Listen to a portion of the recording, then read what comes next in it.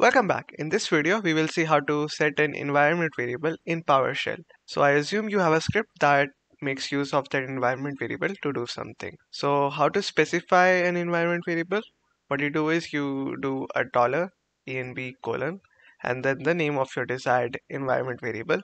In my case, it is quantity is equal to 10. How do I check if it has been set? I'll copy it till here and paste it.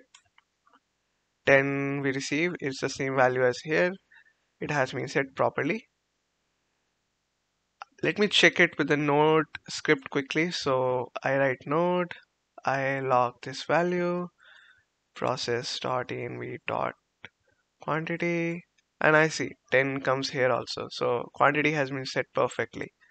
One more thing, in case you have string environment variables, the value is a string, you will have to specify it in single or double quotes.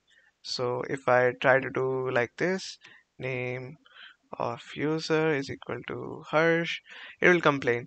So it will say that it's not recognized as the name of a valid command. It tries to interpret this as a command.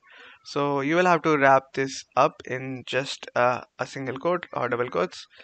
So let me do this here. That worked perfectly. And let me do this. Works. Let me quickly test with node console.log process.env.name of user, and that also works.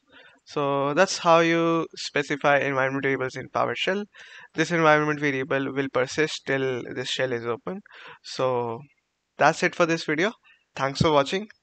Subscribe to this channel if you found this video helpful. I'll see you next time.